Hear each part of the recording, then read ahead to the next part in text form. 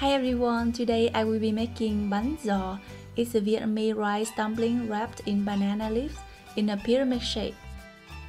It has pork and woodear mushroom fillings and is a common breakfast in northern Vietnam.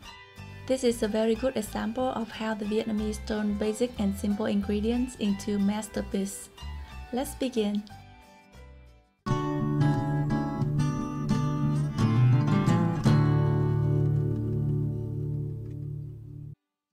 We're gonna mix the fillings first. For the fillings, we're gonna need 50 grams of dry woodear mushrooms. Soak the mushrooms in hot water for about 15 minutes. After that, you will see them grow bigger and softer, like this. We're gonna remove the stem if any and then mince them.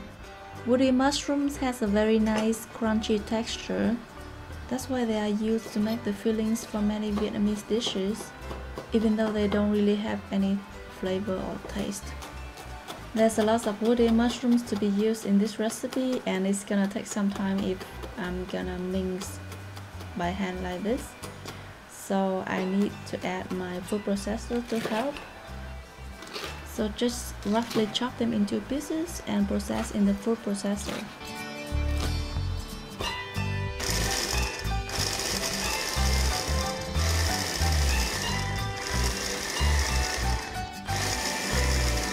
You don't want to process the mushroom too fine, so just process for about 20 seconds maybe.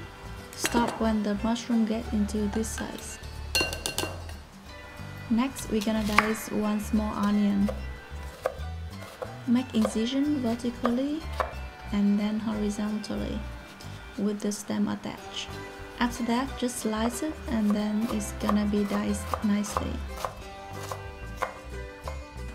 Next, we're gonna marinate 500 grams of minced pork with about 1 tablespoon of minced shallot, or you can also use minced white part of spring onion. Also season the minced pork with salt, chicken stock and sugar, about a teaspoon each.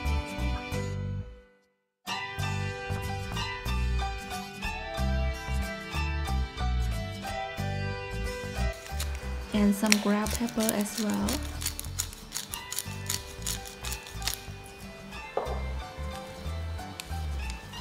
Then mix well and set aside for about 15 minutes.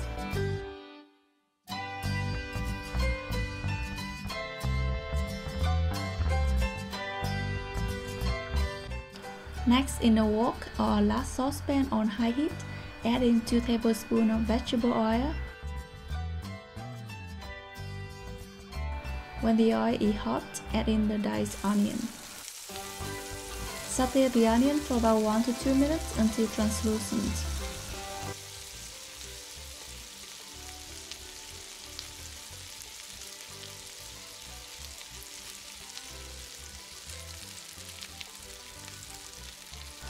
Then add in the minced pork. Stir well and use the spatula to break the pork to avoid any lump.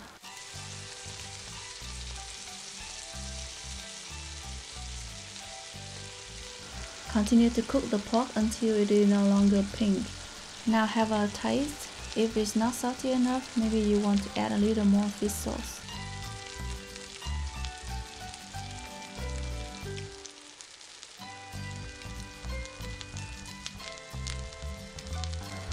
Then add in the chopped woodear mushrooms and continue to stir for about 1 to 2 more minutes until it is cooked.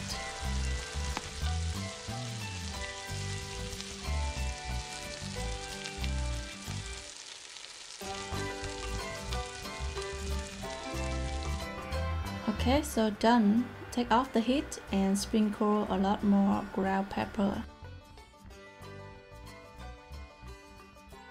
Next, we're gonna prepare the banana leaves. You can either use the fresh banana leaves or the frozen one. This is one package of frozen banana leaves that I bought at the Asian store. I prefer using frozen one because it is more convenient and cost effective. Just defrost them at room temperature and tear them into square pieces around 20 to 25 centimeters. After that, soak each piece of banana leaves in boiling water for a few seconds. This is to sterilize them and also makes them become softer and easier to work with. If you use fresh banana leaves, you want to soak it in boiling water a little longer.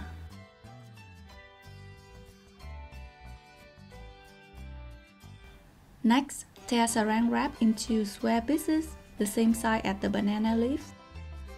Dry each piece of banana leaf with kitchen paper and then stack them on each other with the saran wrap in between each layer. The saran wrap will give support to the banana leaves and it will help a lot in wrapping the dumpling later. The next step is to make the dough. You will need rice flour and tapioca starch or cornstarch. The ratio between rice flour and tapioca starch can be 2 to 1 or 1 to 2, it depends on your preference. If you are to eat the dumpling right after steaming, then use recipe number 1. If you're eating it on the next day, then follow recipe number 2. Because I'm making breakfast for the whole next week, so I'm using recipe number 2. We're gonna mix the flour with the chicken or pork broth. You can use homemade broth or buy the canned chicken broth at the Asian store. The amount of broth to be used should be double the amount of flour.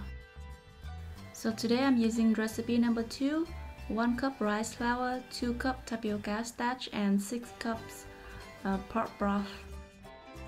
Stir really well until completely dissolved. You can also strain to make sure that there's no lump. Depending on the kind of broth that you use, you might want to add in a little more salt to make it more tasty, and also maybe 1 to 2 tablespoons of vegetable oil to make it less sticky. It's better to use a non-stick pot and wooden spoon to do this job, then it's gonna be easier to wash up later. When the flour is completely dissolved, bring it to the stove and constantly stirring while heating on medium-high heat. Be patient and keep stirring until you feel quite heavy at the bottom of the pot. The dough starts being cooked and it's gonna stick to the wooden spoon or the chopsticks in my case. Then lower the heat and stir faster and more vigorously. It's a good exercise for your arms here. Remember to lower the heat and continue stirring until the dough thickens like this. It could be lumpy, but that's okay. You can also use a whisk to whisk vigorously and make the dough become more smooth. The consistency of the dough should be something like this, or a little thicker maybe. The dough should still be opaque because it's not cooked yet. Now comes the more exciting part, the wrapping. For the wrapper, we need 1 layer of banana leaf and 1 layer of the plastic wrap. Fold over to let the opposite corners meet each other to form a triangle like this. Then open it to form a pocket. Hold it in one hand and let the open part next to your thumb.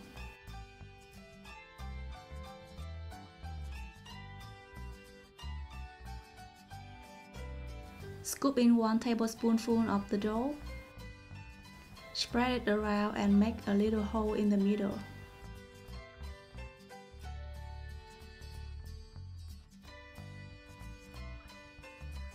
Then add in the fillings. About 2.5 to 3 tablespoons should be good.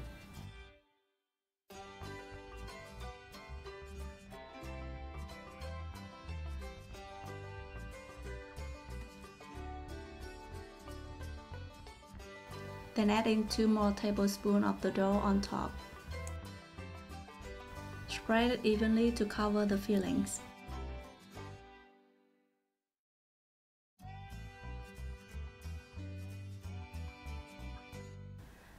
Now folding the side near to your thumb first, and then the both sides inward.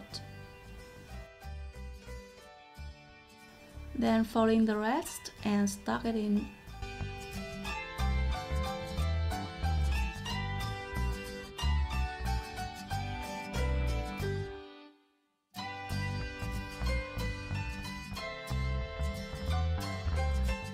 There you have it, your beautiful little pyramid.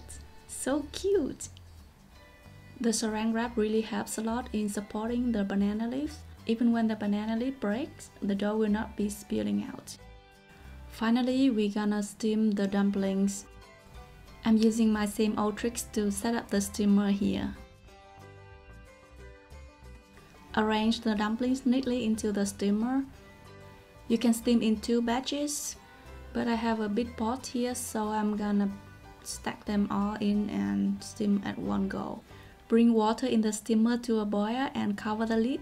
Steam for about 20 to 25 minutes. Ta-da! If you open and eat it now, the dumplings will collapse and you won't see it in the pyramid shape anymore. So let it cool completely. Wait for the dough to firm up and stay in that pyramid shape. Before serving, microwave the dumplings for 1 to 1.5 minutes.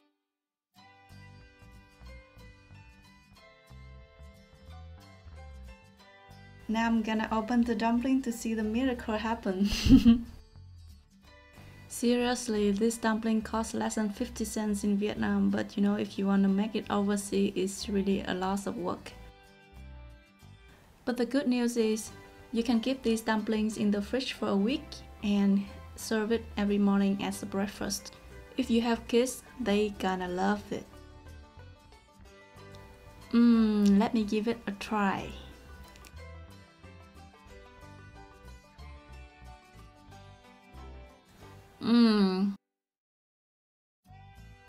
The outer layer is soft, the inside is meaty and crunchy because of the woody mushrooms.